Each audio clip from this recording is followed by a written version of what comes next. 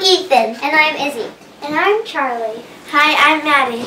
And this is K Kids Cast. Every Friday we will be sharing events taking place on Cape Cod.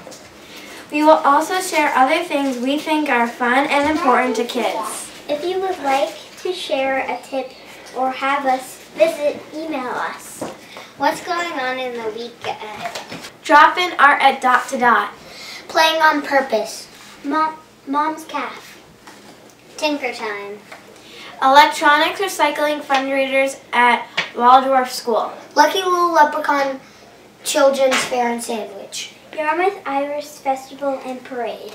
Terrific toddlers and lots more. See our calendar. Since it's winter, it's a good time to start reading books. Like you can read books at the library or at home. You can read a book in your bed. You can read a book to your parents, or if you have a younger brother or an older sister, or a younger sister and an older brother. You can also read to your pet. Or maybe if you have an Alexa, you could have her read to you. You could also read to your parents, and maybe if you're at a friend's house or a sleepover, you could read to them if you'd like. So we have a few books here to show, but these are only a few books. There are millions of books out there and many creative ways to read. And since it's winter and it's really cold out, and usually there's no playing outside, I know a lot of people like to do that, maybe do sports or something. But you can also read inside and have an adventure in a book. You can go to a library and bring it home and then read a book on your couch or something. Yeah, and also the library by Mullen Hall, they have couches so you can read on there. And not only do libraries have books, they also have movies too. But I recommend books. I recommend staying with the books. Books can take you on an adventure. Yep. Well, I was just going to say, you reminded me, Izzy, that in our school, in the library, we have a sign that said, books take you on an adventure, right? Yep. Yep, that's right in our library.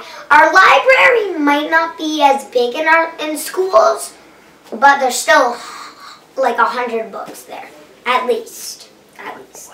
They're 400, 500. But yeah, there are different types of books: biography, nonfiction, fiction. There are fairy tales, folk Everybody tales. section. Yep. For So- kindergarteners and more. Yep, and those are just a few types of books, but you know, there are a lot of types of books, but so many different titles. So, books can really take you on an adventure. So, my two favorite books, actually, I have two favorites, are the book with no pictures and the book with no words. And I think I have one more, like this book where this little boy tries to write a story and like everything like messes up on his story. Oh, yes, I have that book. I think it's called The Messed Up Book. Yeah, the mess up story. Yes, The Messed Up Story. But Izzy, what are your favorite books? I have a couple. Stick Dog. So it's this person who isn't very good at drawing dogs or people. So he draws them like sort of a stick person or a stick dog. So that's why it's called Stick Dog. Piggy and Gerald. Gerald is an elephant. Piggy is obviously a pig. The book with no pictures that Charlie already said. That one is super funny. It goes like ee,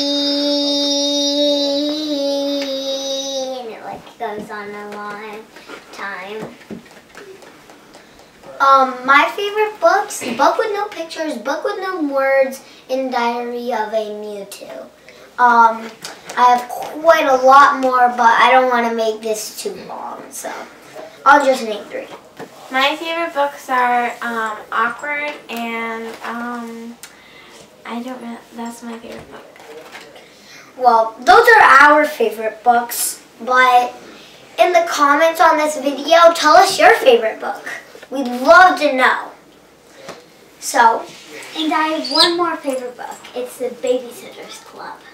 oh Yeah, that's my favorite too. Yeah, remember I gave you the Babysitter's Club? Mm-hmm. Maddie loves it. Books are fun!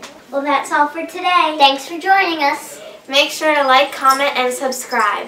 See you next time on Cape Kids Cast for Real Kids Real